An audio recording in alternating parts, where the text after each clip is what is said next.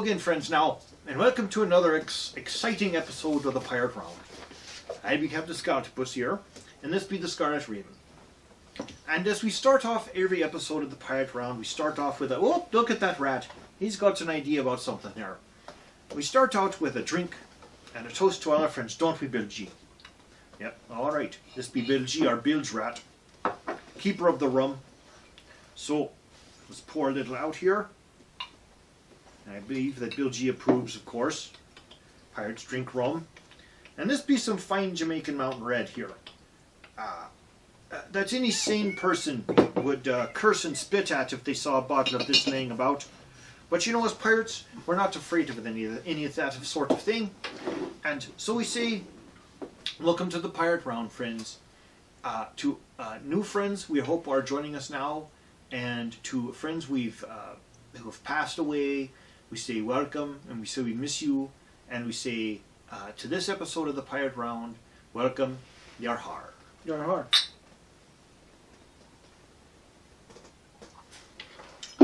Oh boy, that's good.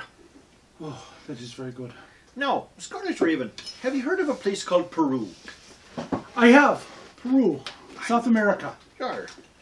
I Along, believe it's down in there somewhere, right. The South American place.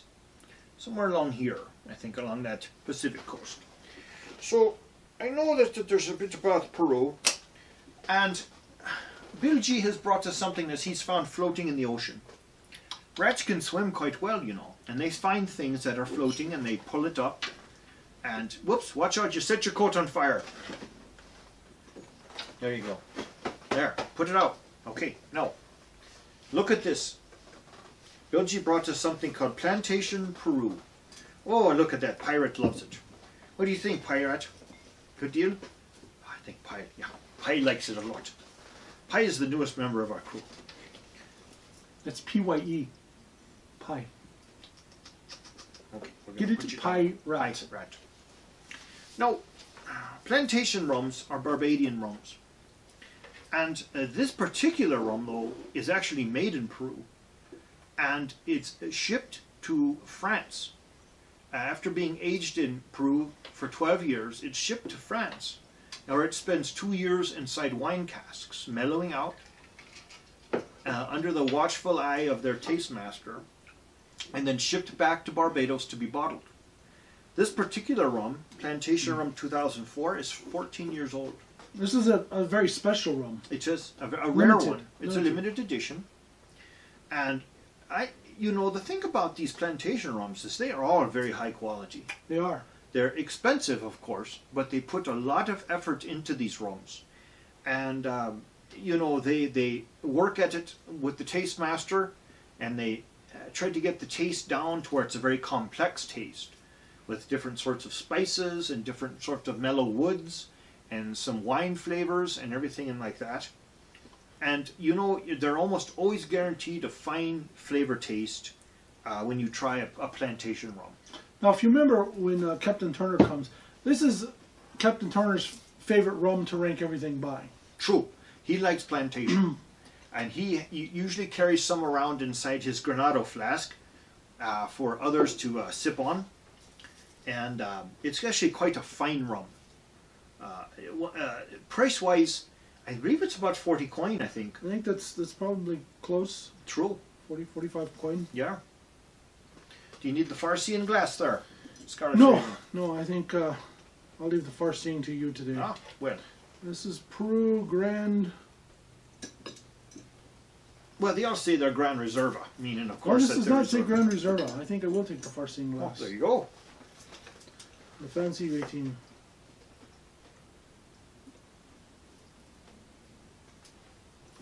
The little thing is hiding it there. Gran Terrero. Terrero. T-E-R-R-O-I-R. Must mean something. Gran Sounds like it Terrero. does. Right. Huh. We'll look that up. Or you could look it up. Now this is a 43.5% alcohol by volume, so it's a little bit It's warm. a little warm, yeah. Most rums tend to be about 40%. This was done in 2004. Mm-hmm. Old gold color they give it. It looks old gold. Master Blender. Chateau de Bonbonnet. Nice. It's French. It's French.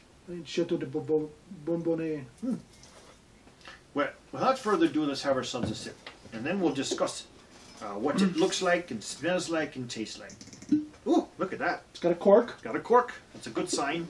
Let's pour out a little. Holy crap. It's a cork with a wooden top. Holy crap, I shouldn't be drinking that much today. It's too early. It's never too early to drink rum. The sun's over the yard harm yet. Give me a little bit more than that. Oh, you better believe I will. There you go. All right, now let's have a sniff off, and we'll see what we think in there.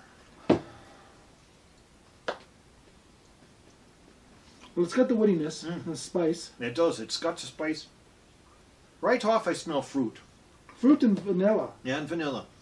The vanilla is faint. I'm not quite sure what sort of fruit that is. Citrus. Oh, that's a nice light brown color. This is. It's a nice. They call it golden. That's golden for sure. But it's been mellowed. You can see the color there. Yeah, it's real nice. It's been mellowed out quite a bit.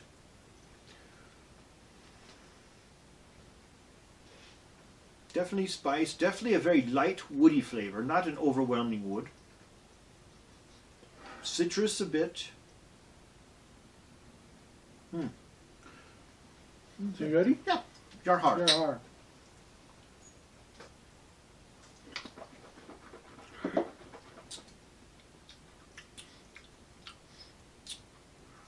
Not too bad. Now swishing it around, you get quite a bit of the burn and the tingle on the tongue. Mm-hmm. Starts out a little burn. Finishes quite mellow. It does. It's dry. It's not overly sweet. It's got a little bit of sweet, but it's dry. It is quite dry. You know, that's pretty good. It is for its burn though, folks. I got to say it's quite smooth.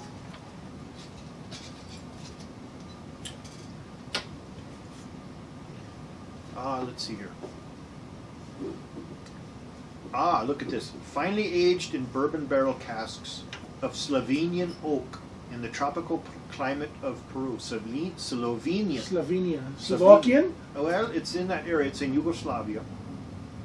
It is then shipped to the Chateau Bonbonnet, France, to be further matured in small Ferron barrels under the watchful eye of our award-winning cellar master. This double aging technique gives plantation rum with its rare elegance and finesse. Well, I've got to say, it's got quite. You know, it mellows. You know, you have that burn at first, and then when you swallow it, it mellows, and it's got quite a nice warmth too. It's got a nice warmth. Let me try another one of that sip here. It's got a really faint color. When you compare that to the Jamaican Mountain Red. Well, that's quite nice. Well, here's all the different things they say. Quite woody, just a little woody. Rich and quite woody. It lingers on the nose, and fruity notes of cooked apple. I don't taste the apple. I don't either. Lemon? No, there is something citrusy in there. Mango. No, it might be a little bit of that. Maybe. And walnut. I don't taste the walnut so I much. don't taste that much. At the same time, it is spicier with hints of white pepper. Oh, there's that burn. Okay. Vanilla. Yeah, we got the vanilla. Yeah. And nutmeg. Okay, there's your spice. A little bit. Well, more like the raw nutmeg. Not Right. the sort of nutmeg that you think of, you know, like commercial nutmeg. I'm thinking more of the raw nutmeg. Right, the nutmeg that comes in a little nut. Yep, that's in there. So the finish, they say, is long and rather dry, with milk chocolate, coffee, and woody notes of oak. There's no milk chocolate and coffee in there, folks. Not that I taste. No, but there's plenty of oak. But it's not the dirty, stinky kind of bourbon oak. It's kind of a clean, crisp white oak. Slovenian oak. Slovenian. Dry and mellow. Okay, I couldn't resist that. So, pastry-like. I think they're exaggerating this here with the pastries. I don't taste a lot of pastry in there. Ripe figs, you got to be kidding me.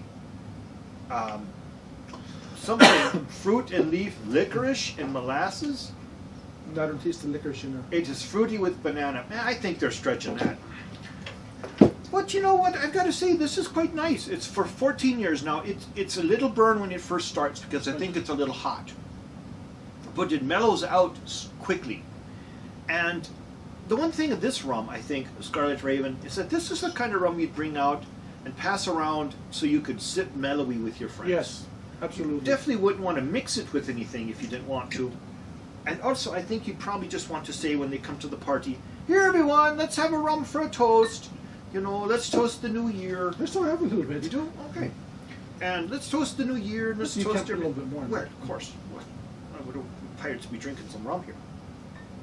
Okay, there you go. And that's not like we're pouring it down the hatch, but we're having a little. Kind of nice. I like Plantation for a few weeks. Yeah, it's very high quality stuff. So, Plantation 2004 Peru. If I remember right, they've got different countries where they brew this. Yes, there was 3 other ones I remember seeing. There's a Peru. Is there a Venezuela? It might. And there's another one too. I can't think of what it was. A Guyana, maybe. No.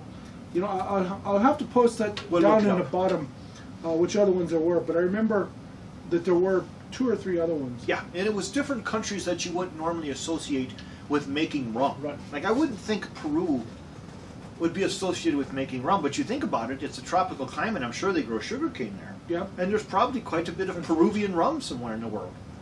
We don't come across it that often. Pyrate and Bilgi don't often find bottles of this floating about.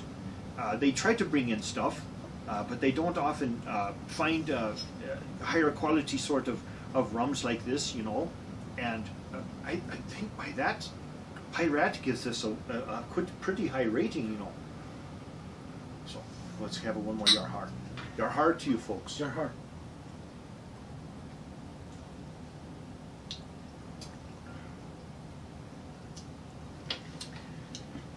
You know, if you can get past that initial burn, because it's quite hot, it's a little more than 40%.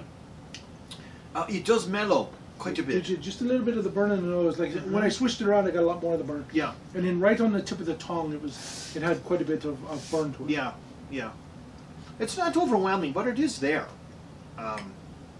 So it burns more like an actual liquor rather than a liqueur, I think. Right.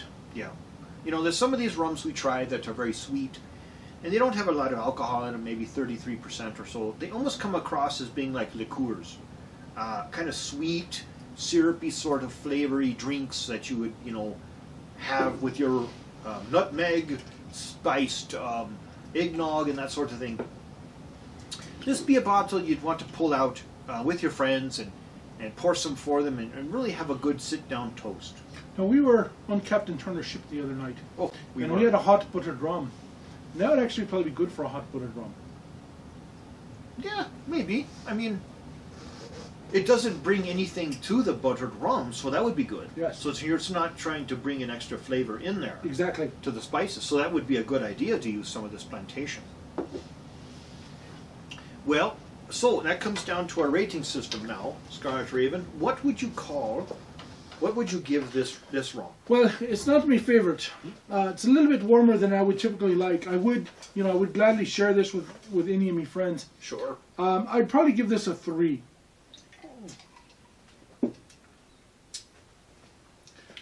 And at 1 to 5, I'd probably give it a 4. And the reason I'd give it a 4 is because it is 14 years old. And it's quite good. We rate everything according to, say, Kirk and Sweeney 23. Or Bumbu. Or Bumbu, which is, of course, 4.5, those rums. Right. I guess maybe not quite a 4, maybe 3.5, but I would give it higher than a 3. The reason I would is because Barbadian rums tend to be very well made and very smooth. Sometimes a little hot, but very worth the money that you pay for them. Right. And I would highly recommend anyone who is into these sorts of rums to take a look at these plantation-style rums. Whether it be they've got an older, they've got, let's see, what's the one? They have a 5-year, then they have an older, I can't think of all the names. Yeah, but we'll look into it. All of them have this crosshatch on them. Yes, they do. And of course they've got this little character there, looks like a little man, kind of like a little figurine kind of character Right. there. And the plantation style, of course, I think what sets them apart from the other rums is how they're mellowed in French barrels for a couple of years to give it that sort of kind of oaky, kind of smoky, complex flavor. Right. So, well, there you have it, folks. Plantation rum, 2004, Peru. It's called the Grand Terroir, product of Peru. And so it actually is made in Peru, not in Barbados. But, oh, of course. But I would give it a recommendation that you try it. Anyone who's a rum drinker.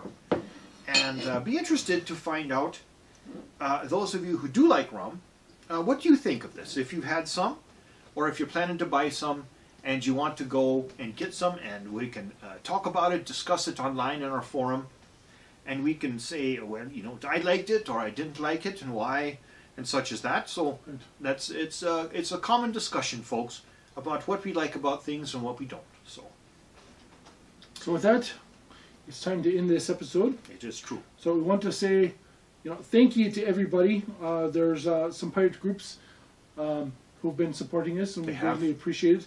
We will actually be having an interview in a pirate magazine, International Pirate Magazine. True. The name is in French. I can't really say it right now, but we're quite excited about that, and we quite appreciate the opportunity to be interviewed by them. Yes. We want to say thank you to all of our friends. We wish some of our friends could be here today, but in the future, hopefully, we'll be having some of them back. True. Hopefully, we'll get some others. Hopefully, in February, too, we'll be having a very big giveaway. Something to do with wood and metal. Oh, well, there you go. That'd be interesting. I believe it's Festival des Pyrates up there. Yes, Festival des Pyrates. Up there in Quebec. And they've been supporting us, and they have an interview where we talked about our history and our plans and why we do this sort of thing. And they're quite interesting folks, and they're very enthusiastic about the pirate way of life. Right. And I would recommend that you look at their site, the Festival des Pyrates, and check them out. And they've got quite a bit, and we're very thankful to them. And we say merci. I believe that's how Merci you say it. beaucoup. Merci beaucoup, my friends. And so here you are. Your heart, smooth sailing. Smooth sailing.